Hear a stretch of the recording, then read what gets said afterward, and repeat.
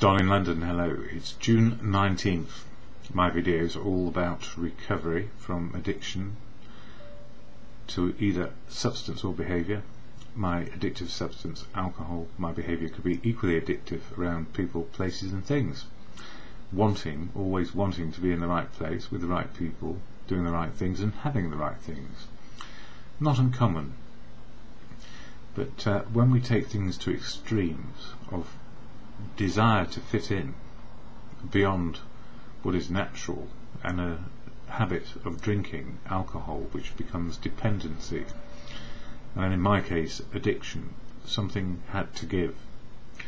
So my whole life changed, and from being whatever I was, doing whatever I was in a big company reasonably successfully, I got specialised and found that whatever I was doing, it was always going to be more of the same. So I had to find value in doing it, and the only thing I found value in at that time was how much could I earn. And odd, really. Everything turned to something I felt I could control, and that was my career. And unfortunately it careered out of control, as did I, having a nervous breakdown, finding myself unable to cope with life, and also unable to go back to that sort of work in the long term. And then several years later, totally reliant on alcohol, to the point where everything else was lost. So I suppose this is about learning how to live life in recovery one day at a time, and share some experience, strength and hope. And what helped me most, everything from family, friends and community to professional and medical people to keep me alive. And in recovery, that is, not drinking one day at a time, all sorts of things have been discovered about my medical conditions, like the onset of type 1 diabetes, and also having clinical depression, which can affect me on a daily basis or a day-to-day basis. So 3 chronic ailments to deal with. At the same time, because I am in a fellowship, AA, Alcoholics Anonymous, it's taught me how to live to 12 good principles and be able to cope with life as it is. So Alcoholics Anonymous, part of my story, a big part, where I've met people with the wisdom to help me. And each and every person is unique and authentic in their outlook, their wisdom, and where they are on their life journey. So the good news is I meet people as they are. What I see is what I get in fellowship. It's not it's attraction by what you see is what you get, and not promotion, which is trying to fix things. So in the same vein, this video is all about what works for me and what I learn on a daily basis from fellowship and whatever is going on with other people. So what follows after this part of the video is daily reflections from the AA fellowship. I don't speak for AA, never can, never will. Full of unique, authentic people who speak for themselves. Quite a long preamble there. Anyway, for today, I take some readings out of stuff I've done, either over the years, and then add something from what's happening now. And today's daily reflection in the fellowship is about John Barleycorn. And I was looking it up on the internet. John Barleycorn is a song, and refers, as it says here, around the time of writing of much of AA's literature, John Barleycorn had come to be used as a euphemism, or another word for alcoholism or alcohol. And the problem is, if we have a drink inside us, we are influenced directly and trying to fix ourselves and our feelings. And John Barleycorn, the inner voice, when it's under the influence of alcohol, tends to make us able to sustain extremes of feelings and behaviour, both positive and negative. So mind altering, definitely, and certainly behaviour altering as well. So I could talk myself into anything with a drink inside me, and yeah, many relationships started that way. They didn't end well because John Barleycorn was the influence, rather than finding out how to love a person, be loved back, and have a useful life. And something which I suppose is on my mind always, my thinking can lead me all over the place. So sometimes I have to ask myself, or often I ask myself, why am I thinking this way? I know I need to do this, I want to do that, I want to fix something. Thinking is always influenced by my feelings and desires. Always I need to be aware of my desires and intentions. Ask myself how am I feeling, why, and what to do helps me find the best next step in the moment of now. And that's true because we are emotional people. We forget, we keep on thinking we ought to be something, we should do something, we could do this and that. And that's where we start to bend ourselves into different shapes, if you like, to fit in, rather than understand our feelings generally of how to love people, be loved back, and do something useful, something we want to do or need to do, rather than ought, should or could. We have to have an understanding of what we like and then work out what next. And in recovery that's been great because it's helped me understand how to be myself first. So what you see is what you get. Going on, life plan just for today. Our thinking is often in the next moment. So we're thinking ahead. Our feelings catching up as we make sense of real-time events. And that's true. Our shock, denial, anger and resentments, joy, happiness can be right-sized in the moment when we stop analysing, let go and feel the moment of now. And the reason for doing that again is, how am I feeling? Am I feeling less than, more than, equal to what's going on? So if we understand our feelings, then we understand where our thinking is coming from. And often it's negative feelings around doing something, or positive feelings about doing something which is maybe beyond where we are. But feelings can play catch-up with reality. When we get nasty shocks, we have an automatic process of denial, which is, I don't believe it. Or, as is said often, oh my God, what's going on? And those things are in our heads, and what our feelings are dealing with something of a surprise, maybe. So our feelings then need to be translated into thinking actions and attitudes. Going on, AA Regeneration, alone we could not stop. This is all about drinking. For others we could not stop, and in my case no amount of emphatic suggestions of one sort or another, or being implored to stop drinking, I couldn't stop. And the reason, if I couldn't do it myself, how could people ask me to stop? It was just impossible until I found people who knew how to be stopped and stay stopped, and in the moment of now, not drinking and sober. Together in recovery we rely on many with experience, strength and hope to keep sober today.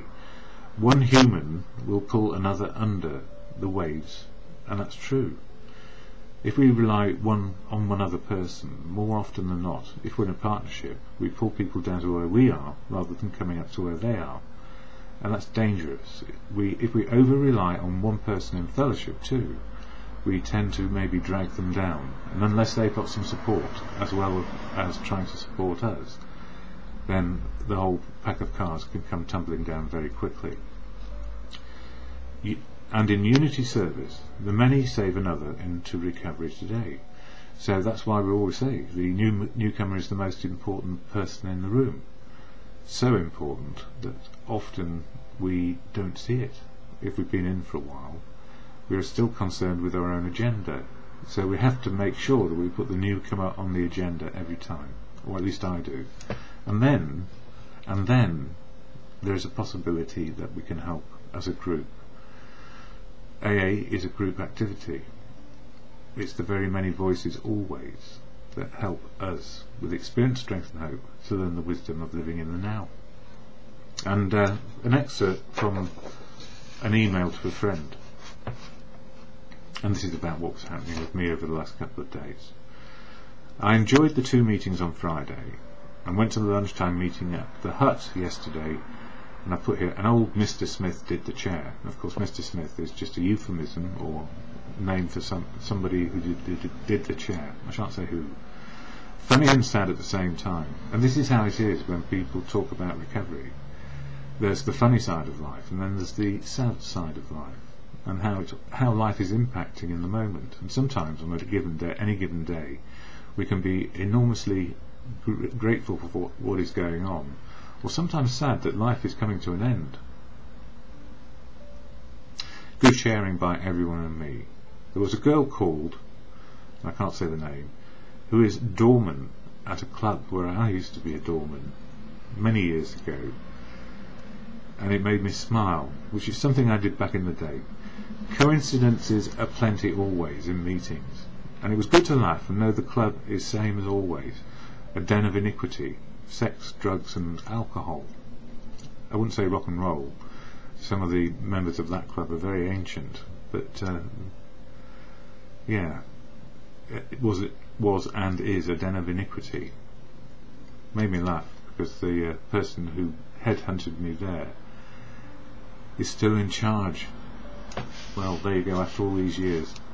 Anyway, the last part was, going to meetings is always like putting on an old set of clothes which fit nice, roomy and comfortable, and that's true.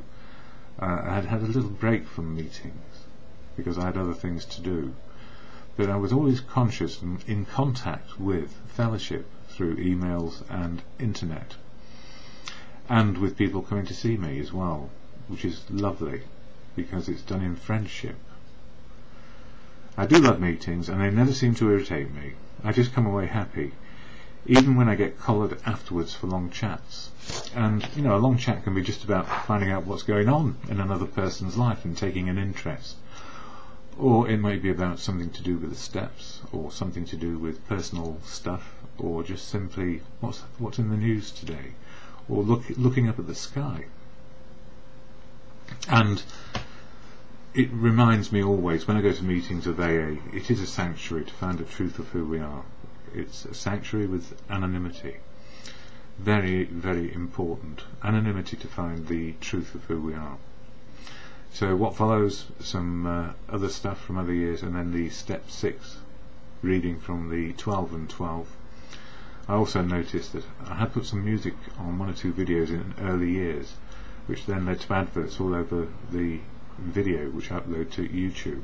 I've taken them off. I don't want to advertise anything, I don't want to affiliate with anything, just like AA really. But they're not affiliated to me either, so these videos are well outside the fellowship of AA, even though I talk about it incessantly. That's the truth of it. And another day I'm going to lunch with family. It's great. More later.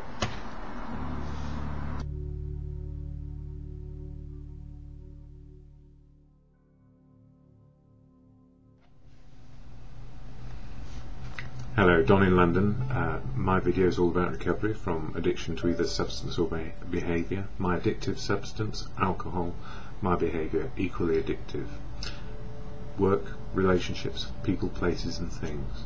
And what helps me on a daily basis to keep sober today and find life balance is the fellowship of AA and people within. I don't speak for AA, no one does. We only speak for ourselves, our experience, strength and hope. And I share here the daily reflections for each day. And for June 19th, it says here, AA Regeneration. Such is the paradox of AA Regeneration. Strength arising out of complete defeat and weakness. The loss of one's old life is a condition for finding a new one.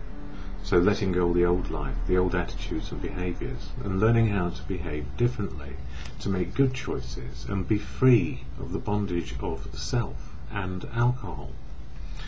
1,000 Beatings by John Barleycorn, that's the inner voice which says, I'll give it up tomorrow, or I won't do it again, did not encourage me to admit defeat. I believed it was my moral obligation to conquer my best friend, or my enemy friend. Alcohol became my best friend, and then it nearly killed me. At my first AA meeting, I was blessed with a feeling that it was all right to admit defeat to a disease which had nothing to do with my moral fibre. I knew instinctively that I was in the presence of a great love when I entered the doors of AA. With no effort on my part, I became aware that to love myself was good and right, as God had intended. My feelings set me free, where my thoughts had held me in bondage. I am grateful. And that last sentence where it says, my feelings set me free, to be free of that, where my thinking, my old thinking and attitudes and behaviour kept me in the malady of drink. So, as I say at the end of these videos, what helps me on a daily basis when I need to know what I can and cannot do? It's an appeal to God or good conscience. God or to good conscience, grant me the serenity to accept the things I cannot do, courage to do the things I can, and the wisdom to know the difference for me is always just for today.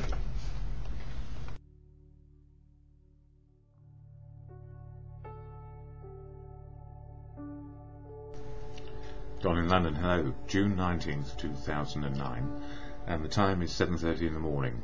What am I doing this video at this time for? Anyway, my video is all about recovery from addiction to either substance or behaviour.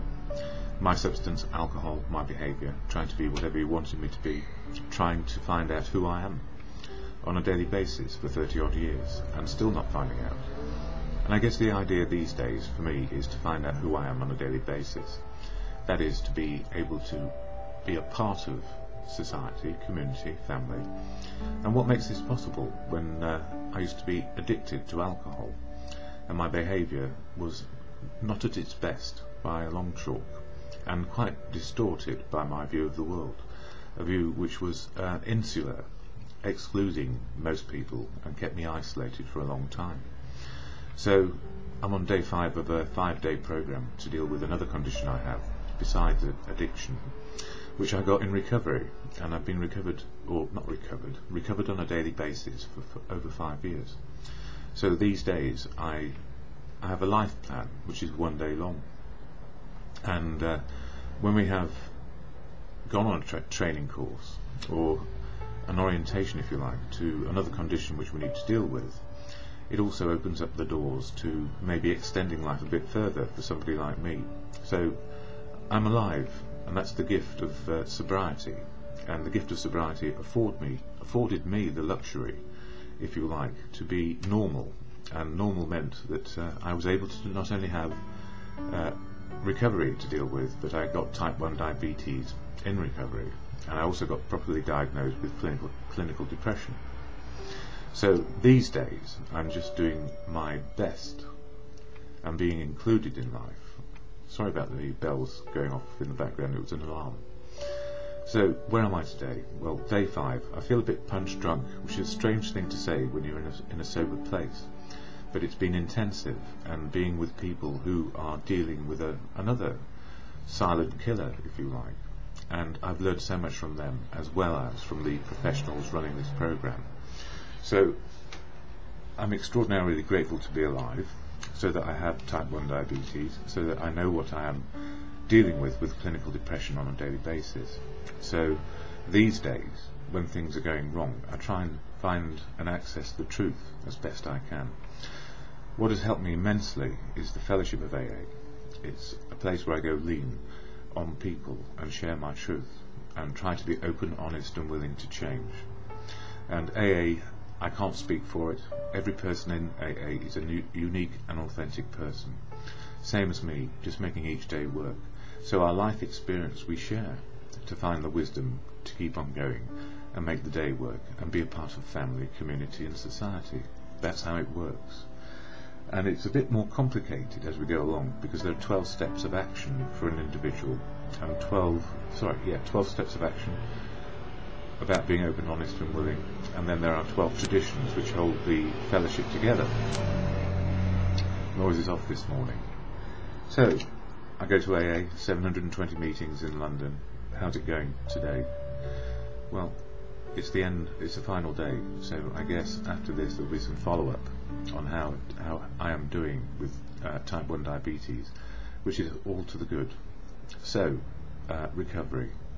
AA meetings, there is a preamble shared at the beginning of every meeting, and it's a way of me slowing down into this one moment.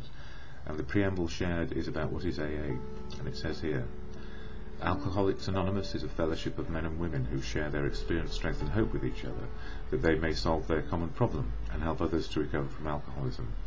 The only requirement for membership is a desire to stop drinking. There are no dues or fees for AA membership. We are self-supporting through our own contributions. AA is not allied with any sect, denomination, politics, organisation or institution, does not wish to engage in any controversy, neither endorses nor opposes any causes. Our primary purpose is to stay sober and help other alcoholics to achieve sobriety. And after my long day of intensive training, I did get to a meeting of AA last night called the After Eights, which is just at the back of Buckingham Palace over in Eaton Square, and it's all about what's it like to be sober after 8 years, and what are the issues in later sobriety. And funnily enough, the issues are the same whether you're on day 1 or day 8001. It's the same. How do we not drink one day at a time, knowing that if we take a drink, it will set off a craving. So one drink will, I can't remember the saying, but it goes like this. Yeah, doesn't matter. I've lost my thread, and that's a good thing. It means I'm tired out by what I've been doing. So the fellowship meeting last night, really the most important message for me was this: no matter what happens in recovery, it's not about material wealth. And the promises of sobriety are that we can face life as it is, rather than bury our head in the sand or in a bottle. So the gift this week has been immense, and with all the things that have happened, hopefully my life plan one day at a time might last a bit longer. I've been frightened of using insulin to a large extent, because it causes the blood sugar to go down, and if it goes too far down it can cause real problems.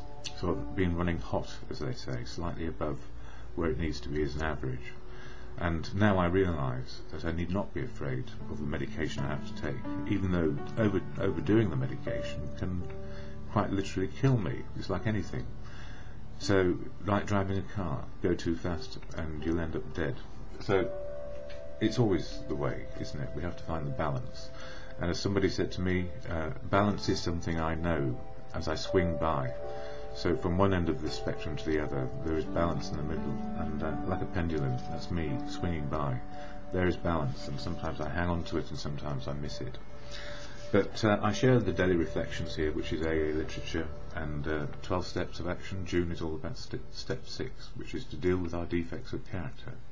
And mine is primarily too much fear, too much ego, and too much putting on a brave face. So I said at the course I'm attending at the beginning, I wanted to be honest, and halfway through I nearly wasn't.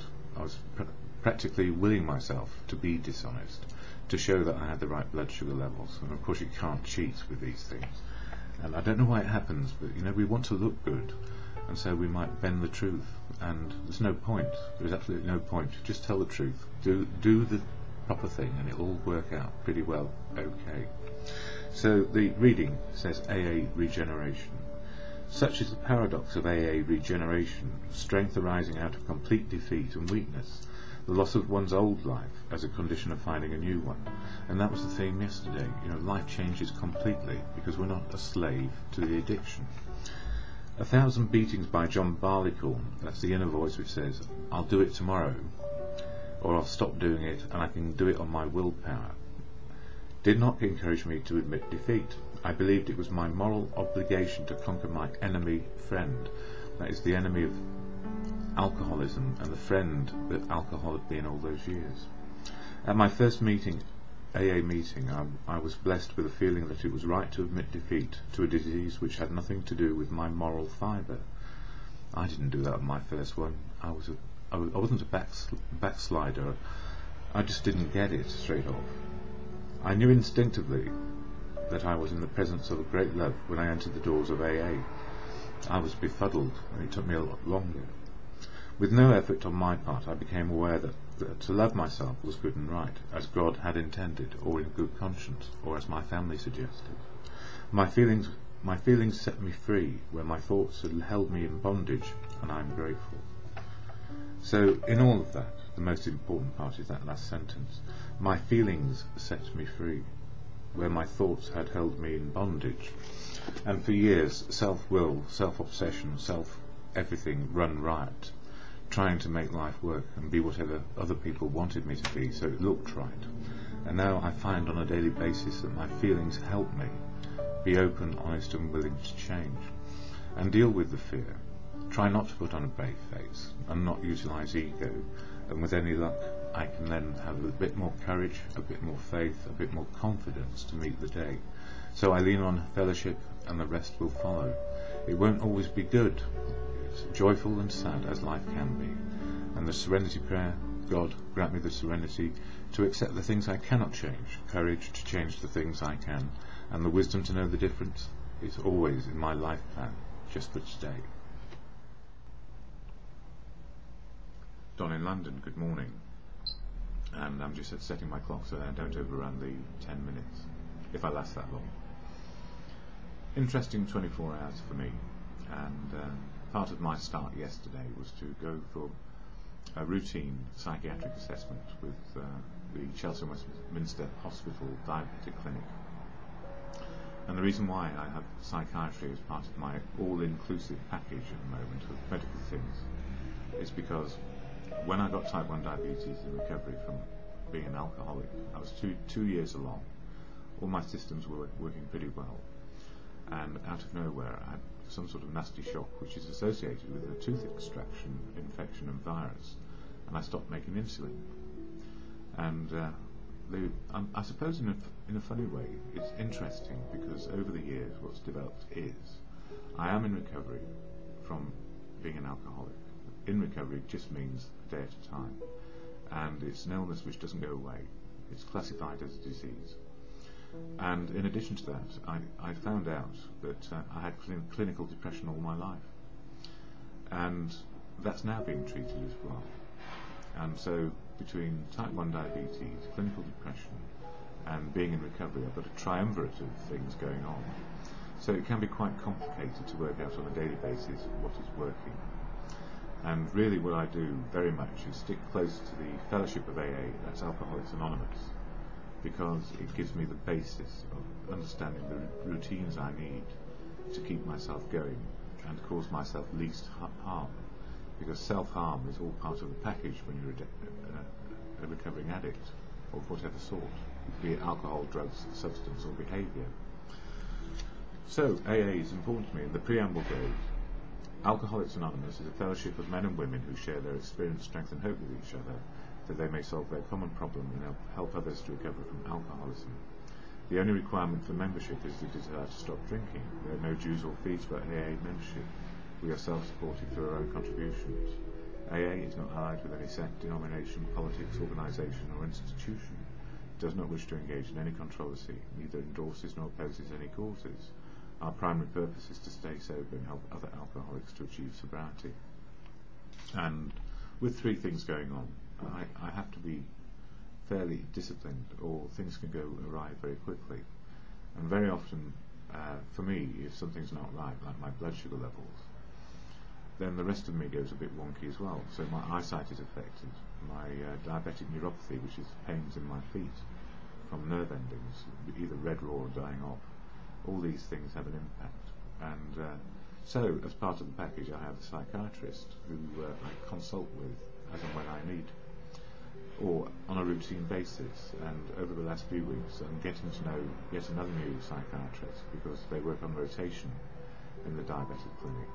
So it's like starting the story from scratch over and over sometimes, which is not a bad thing, because then I can tell if anything new is occurring. And you know, we need to change the regime from time to time, depending on what's going on. And at the moment I'm going to start reducing my pain-killing medications down a bit to see where the pain threshold is, because I quite like to function as best I can.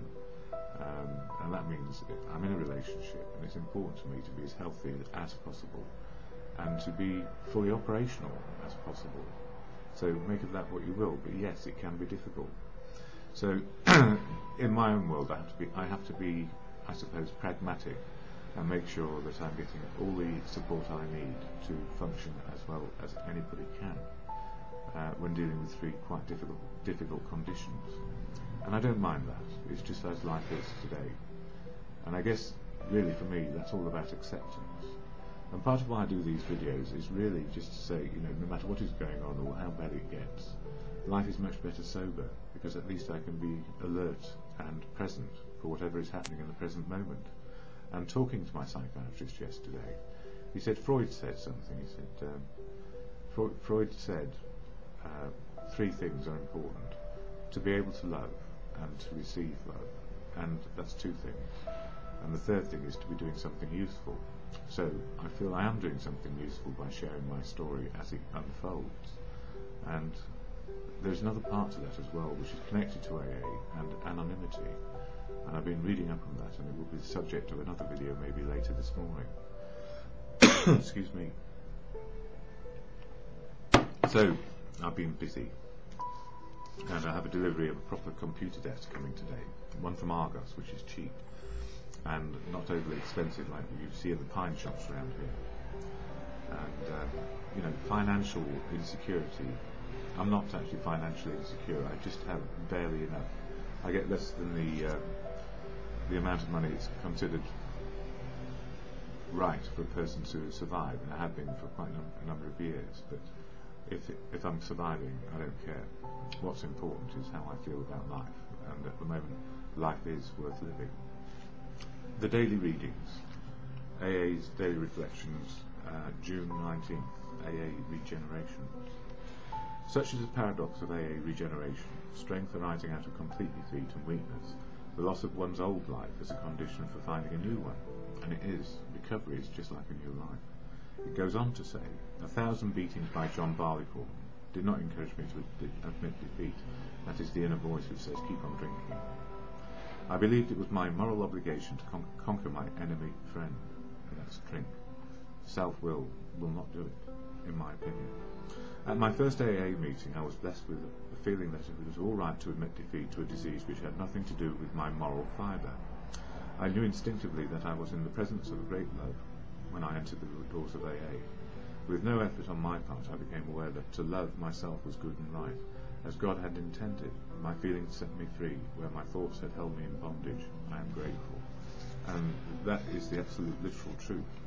Our intellect will say we can do this because we ought to be able to. And actually our emotional base needs to get support and be continually renewed. And one of the things I was talking about with the psychiatrist yesterday was, he said, how do you deal with life on a daily basis? And so I go to meetings here, experience strength and hope, and get on with the day as best I can, getting just a little wisdom. And he said, what are you going to do when you crash?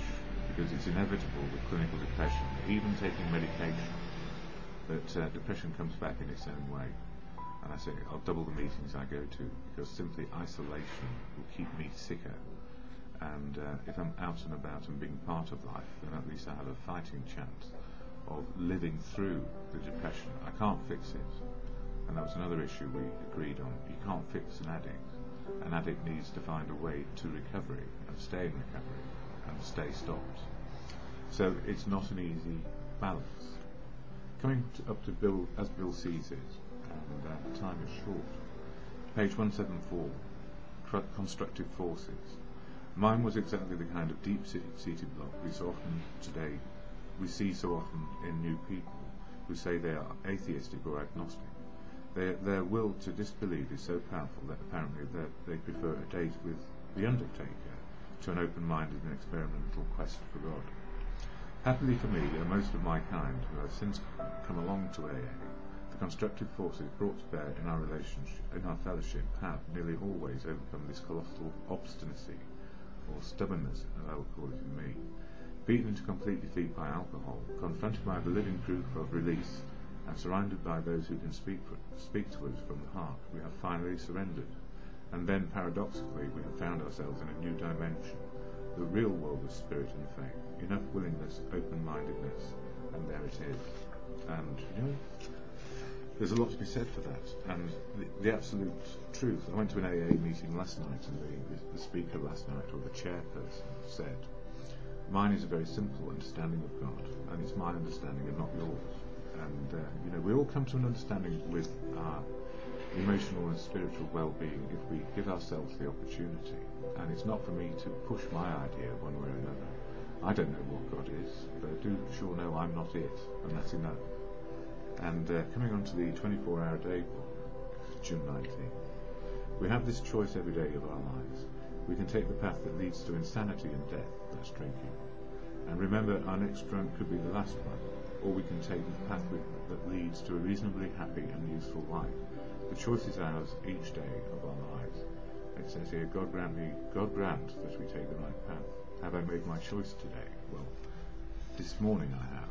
I choose not to drink, and if I go to a meeting, it's highly unlikely I'll drink today. Just one day only, just for today.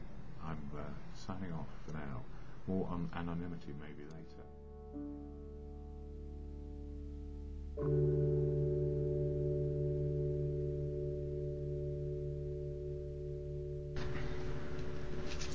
Don in London, hello.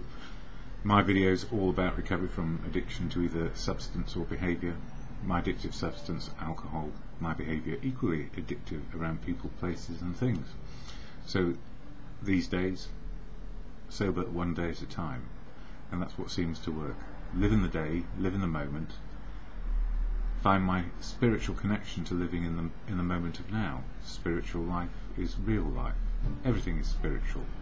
So all those 35 years of drinking were spiritual, and what follows on, one day at a time, is also spiritual. I suppose really the question is, for anyone, what quality of spiritual do we enjoy best? And only a person can make up their own mind what is best for them. So I share about what helped me into recovery and to be sober one day at a time, with the help and aid of fellowship. That fellowship is AA. And today I just want to read from this book, 12 Steps and 12 Traditions, which is the backbone, I guess, of much of what the fellowship is about. 12 steps so we can live well, open, honest and willing. And the 12 traditions in fellowship, unity, service and recovery. Sounds like the dog downstairs is not having a good time.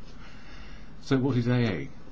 I just share off the preamble, which is on this little card, which explains to anyone what the fellowship is there to do, to include people around being sober one day at a time and living a spiritual life, knowing what our feelings are and not drinking. So what is AA? Alcoholics Anonymous is a fellowship of men and women who share their experience, strength and hope with each other, that they may solve their common problem and help others to recover from alcoholism. The only requirement for membership is a desire to stop drinking. There are no dues or fees for AA membership. We are self-supporting through our own contributions. AA is not allied with any sect, denomination, politics, organisation or institution. Does not wish to engage in any controversy, neither endorses nor opposes any causes. Our primary purpose is to stay sober and help other alcoholics to achieve sobriety. So it's all about being included. The only requirement for membership is a desire to stop drinking. And what you make of your life with the help of fellowship and the 12 steps and the 12 traditions and the big book of AA, and how you come to live life is as it works for you as an individual, because we are all unique and authentic on our life path as we are. So we try not to tell each other what to do. But there are some principles involved, and the principles in the 12 steps and 12 traditions help us to find a sober life. And June for me is all about step 6, so I share the step and also a commentary about how it works for me. And step 6, it says here, we were ready, or rather were entirely ready to have God remove all these defects of character. So what are defects, and what are assets, or what are our liabilities and what are our assets? Well, it probably boils down to, in the biblical sense, the 7 deadly seven deadly sins and also the seven virtues, the opposite. And if you look on the internet, you'll find many a version, and here's just a version which I picked up quite quickly. Right, so pride is excessive belief in one's own abilities that interferes with the individual's recognition of the grace of God. It has been called the sin from which all others arise. Pride is also known as vanity. So pride is the first deadly sin, or defect. Envy is the desire for others' traits, status, abilities, or situation. Gluttony, the third one, is an inordinate desire to consume more than that which one requires. Lust is an inordinate craving for the pleasures of the body. Anger is manifested in the individual who spurns love and opts instead for fury. It is also known as wrath or wrath. Sloth is the avoidance of physical or spiritual work. And the opposite, if you like, the seven contrary virtues: humility, kindness, abstinence, chastity, patience, liberality, diligence. And the contrary virtues were derived from the battle for the poem, an epic poem written by Prudentius circa 410 AD, an epic poem written.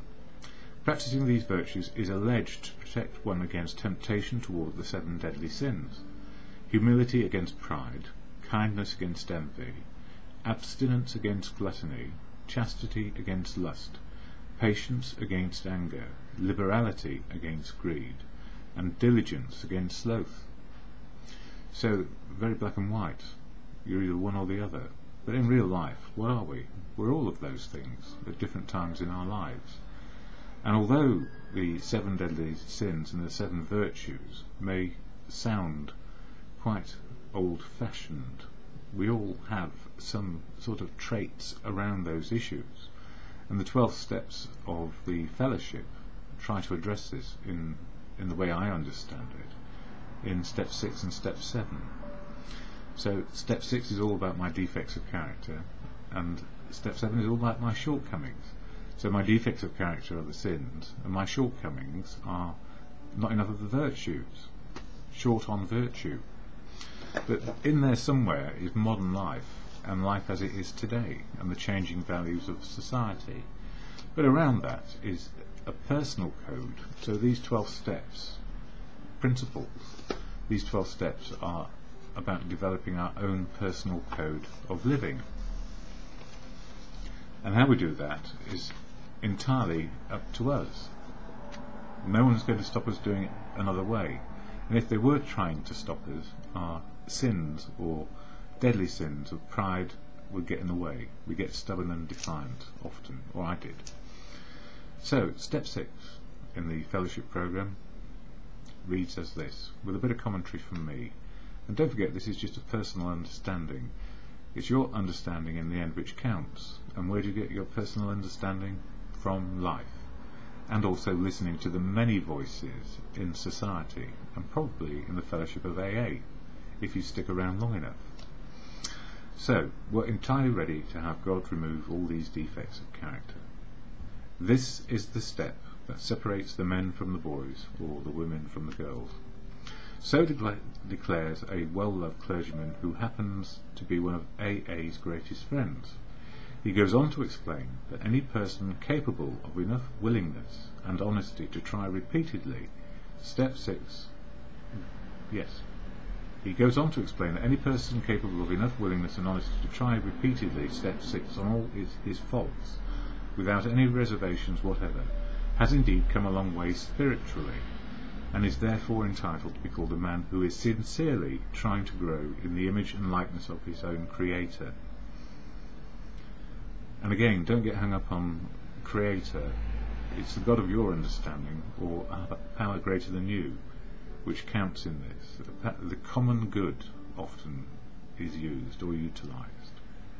Of course, the often disputed question of whether God can and will, under certain conditions, remove defects of character will be answered with a prompt affirmative by almost any AA member.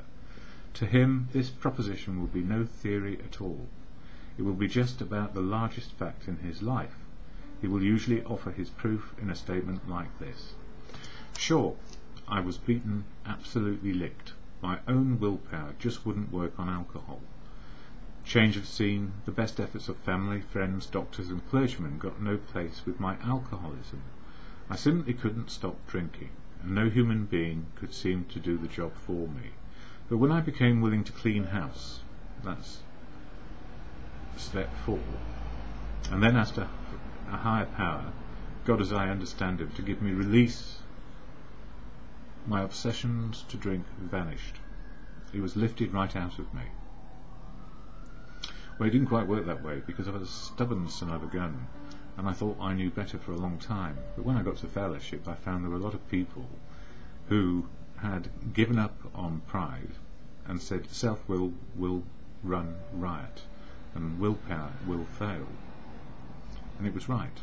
So I listened to the many voices. If God works through people, the wisdom came quick and easy for me. So I stuck around for quite a while, shivering with fear, another one of my defects, until I could keep on listening to what was working for other people, and then I started to learn. In AA meetings all over the world, statements just like this are heard daily. It is plain for everybody to see that each sober AA member has been granted a release from this very obstinate and potentially fatal obsession. So in a very complete and literal way, all AAs have become entirely ready to have God remove the mania for alcohol from their lives, and God has proceeded to do exactly that. And I would add to that, as long as I keep on asking for help on a daily basis and listening and learning from others how to live life beyond just stopping drinking, then my defects of character seem to diminish. Personality traits don't go away completely, they just don't.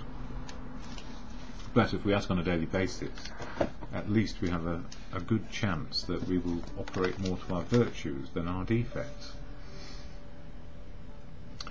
When men and women pour so much alcohol into themselves that they destroy their lives, they commit a most unnatural act.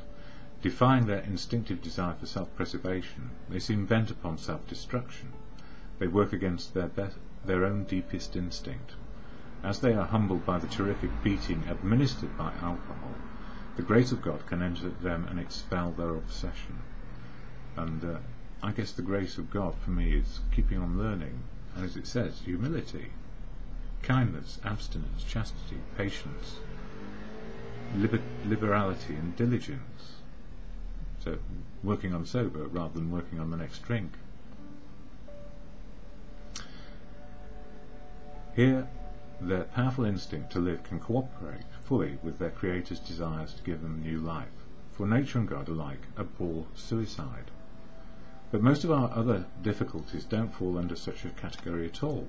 Every normal person wants, for example, to eat, to reproduce, to be somebody in society, in the society of his fellows, and he wishes to be reasonably safe and secure as he tries to attain these things. Indeed, God made him that way. He did not design man to destroy himself by alcohol, but he did give man instincts to help him stay alive. It is nowhere evident, at least in this life, that our Creator expects us to fully eliminate our instinctive drives. Indeed, that would be foolish to think that. So far as we know, it is nowhere on record that God has completely removed from any human being all his natural drives.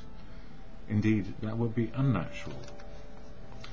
Since most of us are born with an abundance of natural desires, it isn't strange that we often let these far exceed their intended purpose.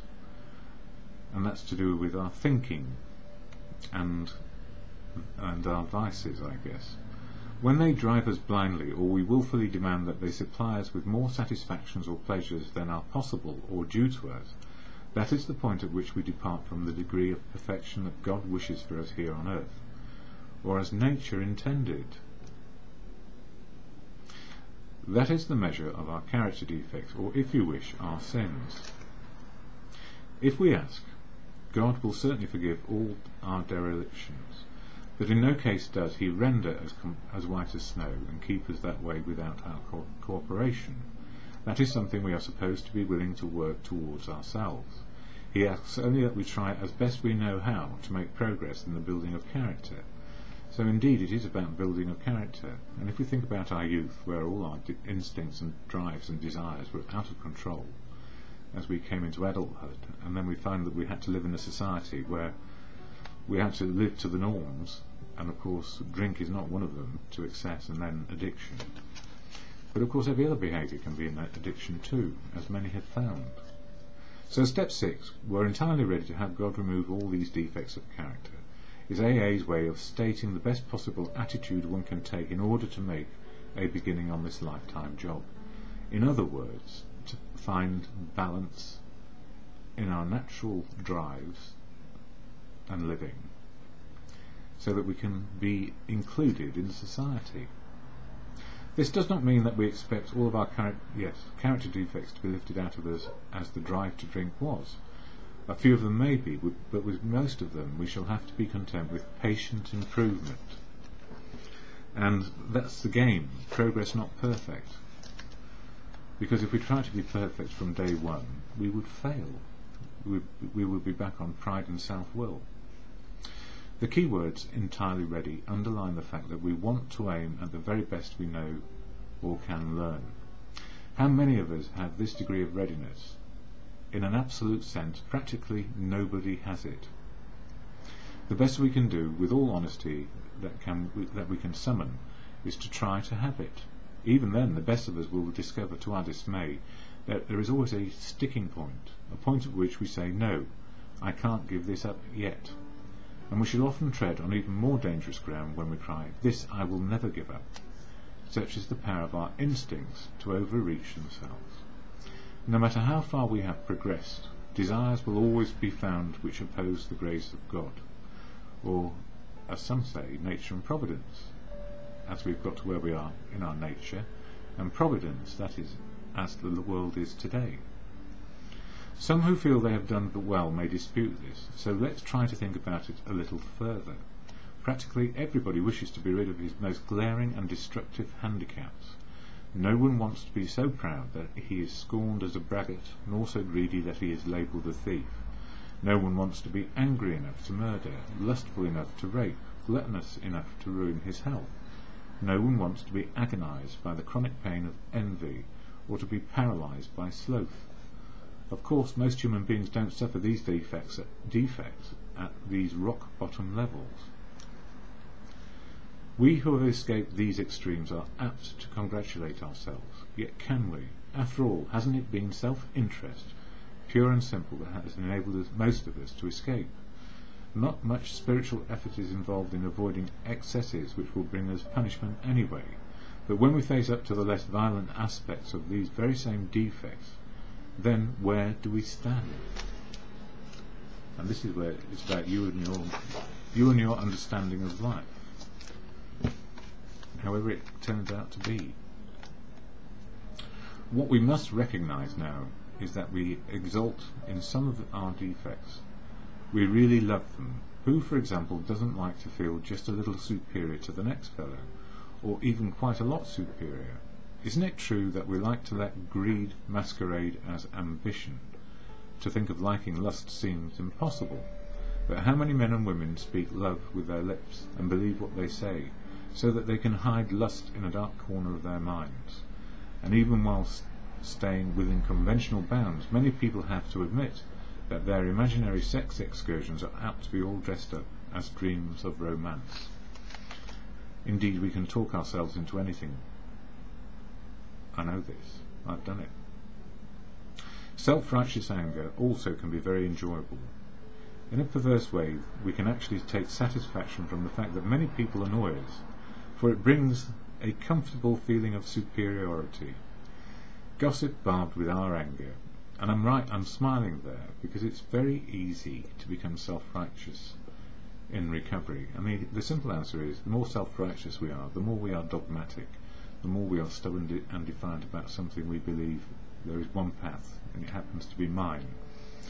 And what I've learned in recovery, my path, if I stick with it defiantly and stubbornly, I'll start to stumble and fall down pretty darn quickly, because I need the input and inclusion of everyone in my life. Gossip barbed with our anger, a polite form of murder by character assassination, has its satisfactions for us too. Here we are not trying to help those we criticise, we are trying to proclaim our own righteousness. And I know this from things which have happened today. Self-righteousness doesn't do me or anybody else any good. But if you point it out to another person that they're being self-righteous, am I not also being self-righteous? Because I'm developing the argument. So sometimes in the fellowship we say, desist of pen and tongue, because there is nothing to add and nothing to be gained by it, even though we like to do it, and to an extent I can do it too, even now. And then I think to myself, I must laugh at myself and stop it, because I don't know what is right for you. And if I don't know what's right for you, how do I know what's right for me? Which is why I always say I need to keep on learning. When gluttony is less than ruinous, we have a milder word for that too. We call it taking our comfort. We live in a world riddled with envy, to a greater or lesser degree. Everybody is infected with it. From this defect we must surely get a warped yet definite satisfaction. Else, why would we consume such great amounts of time wishing for what we have not, rather than working for it, or angrily looking for attributes we shall never have, instead of adjusting to the fact and accepting it? And how often we work hard with no better motive than to be secure and slothful later on. Only we call that retiring. Consider too our talent for procrastination, which is really sloth in 5 syllables. Nearly anyone can make a good list of such defects as these, and few of us would seriously think of giving them up, at least until they cause us excessive misery. And without a doubt, if we go hell for leather in one direction thinking we're right, and we wonder why nobody's following us, we do get somewhat alienated and messed up.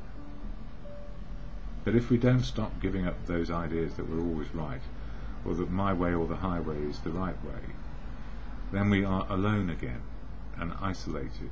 And we may not drink, but we're certainly not as sober as we could be.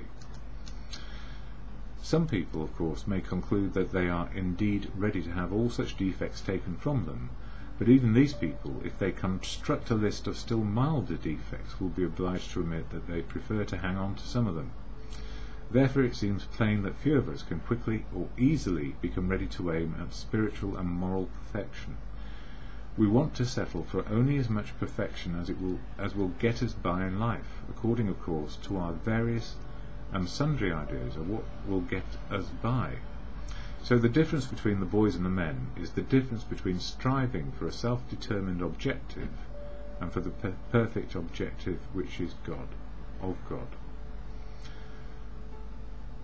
Yeah, so we progress and are not perfect. We realise some of our potential, but our defects of character will get in the way if they remain out of balance and we hang on to them. Many will at once ask, how can we accept the entire implication of step 6? Why? That is perfection. This sounds like a hard question, but practically speaking it isn't. Only step 1, where we made the 100% admission we were powerless over alcohol, can be practiced with absolute perfection. The remaining 11 steps state perfect ideals. So strict adherence to the steps is about perfect ideals.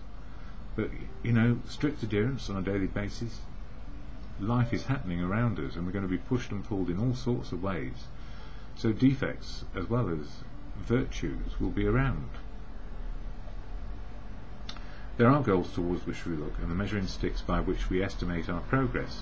Seen in this light, step 6 is still difficult but not at all impossible. The only urgent thing is that we make a beginning and keep trying.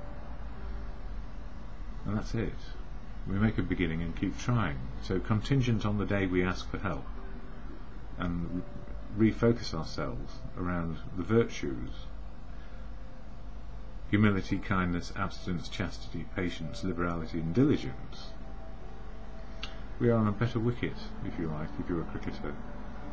If we would gain any real advantage in the use of this step on problems other than alcohol, we shall need to make a brand new venture into open-mindedness. We shall need to raise our eyes towards perfection and be ready to walk in that direction. It will seldom matter how haltingly we walk. The only question will be, are we ready? So, contingent on the day we ask, are we ready to let go righteousness and every other excessive outlook or personality trait? Are we ready? And the only answer is yes, really. Or if we are stubborn and defiant and angry, the answer may be no, so we keep on trying.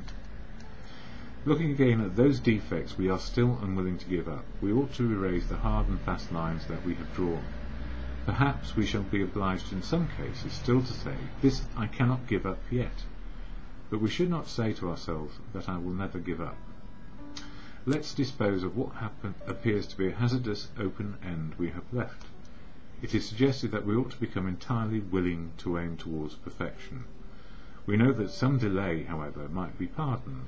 That word in the mind of a rationalizing alcoholic could certainly be given a long-term meaning. He could say, how very easy. Sure, I'll head towards perfection, but I'm certainly not going to hurry. Maybe I can postpone dealing with some of my problems indefinitely. Of course, this won't do. Such a bluffing of oneself will have to go the way of many another pleasant rationalization. At the very least, we shall have to come to grips with some of our worst character defects and take action towards their removal as quickly as possible. Or complete understanding that defects of character can come up in any moment of the day if we are provoked, or we provoke others. The moment we say no never, our minds close against the grace of God, or common sense. After all, what else would God's words be beyond common sense and wisdom for the common man? We're not talking rocket science here, we're talking common sense. Delay is dangerous, and rebellion may be fatal. This is the exact point at which we abandon limited objective and move towards God's will for us, as nature intended. Nature and providence. All these wonderful words I like, because spiritual is now. Spiritual is in the moment. It's not tomorrow and it's not yesterday. Although every experience we've had brings us to this spiritual moment of now. And either we accept life on life's terms, acceptance is the key always, or we get into trouble again. And it's being defiant or angry against our situation often, that life isn't giving us what we think we deserve. So just a reminder, the contrary virtues were derived as follows. Humility against pride, kindness against envy, abstinence against gluttony, chastity against lust, patience against anger, liberality against greed, and diligence against sloth. And step 6, the 7 deadly sins, or removal of them, is subject to asking on a daily basis, how am I going to live today? How do I want to behave?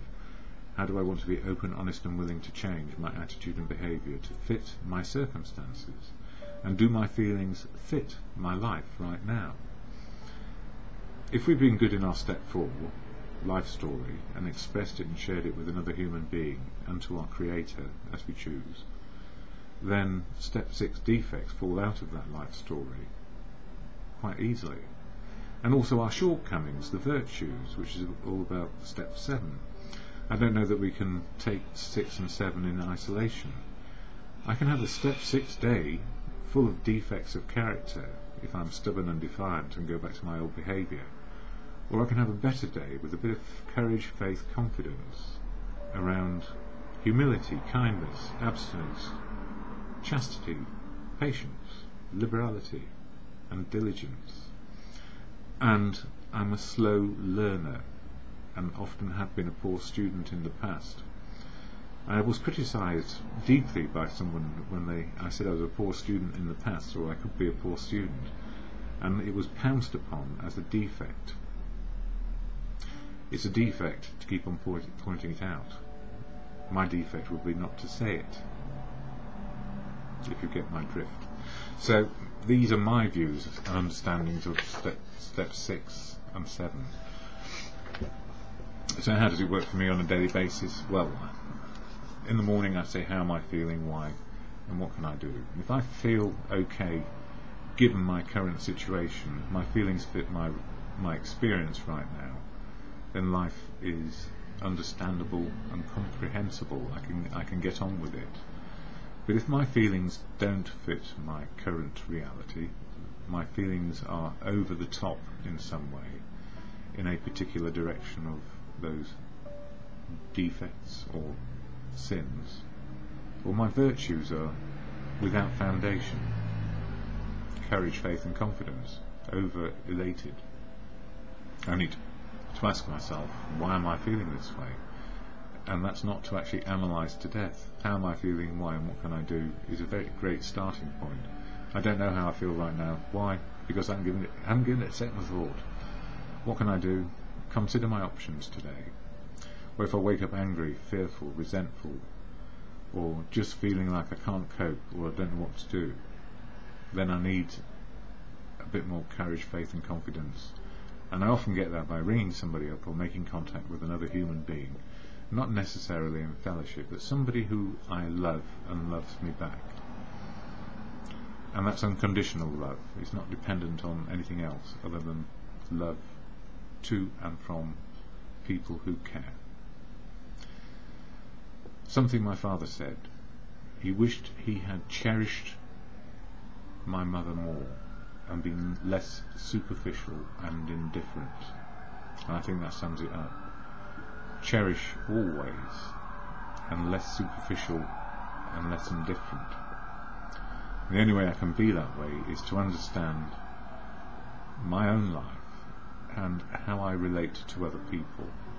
So the steps work for me daily, because in mind and in meditation it's about what is the next right thing for everyone, inclusively, and not just me. So I'm merely a player, and I'm not the chief critic anymore, I hope. Although I will be chief critic in my own life, often, and sometimes flail at others and be critical, but it does me no good, and it does them no good. Step 6, June. Step 7, July. I can have a bit of both in each day. I can have a fairly bad start or a fairly good start. Enough courage, faith and confidence to keep on going, or I could have fear, brave facing and ego in my heart. It's as life is, and it's often better if I talk to another human being or get to a fellowship meeting where I can see what is working for others, so I can join in and be a part of again. Freedom to choose life on life's terms, always a unique and authentic path for each person, and in fellowship with one similarity, a desire to be sober today. The Serenity Prayer is where I finish all my videos, hopefully, to do with recovery, without the screeching of the police cars going past on gracious me, a typical London night where I live. Anyway, Serenity Prayer, yes, I even sleep through all of that during the night, often, and then get told about it by my neighbours. So to God, or in good conscience, the Serenity Prayer is as follows. God, grant me the serenity to accept the things I cannot change, courage to change the things I can, and the wisdom to know the difference for me is just for today.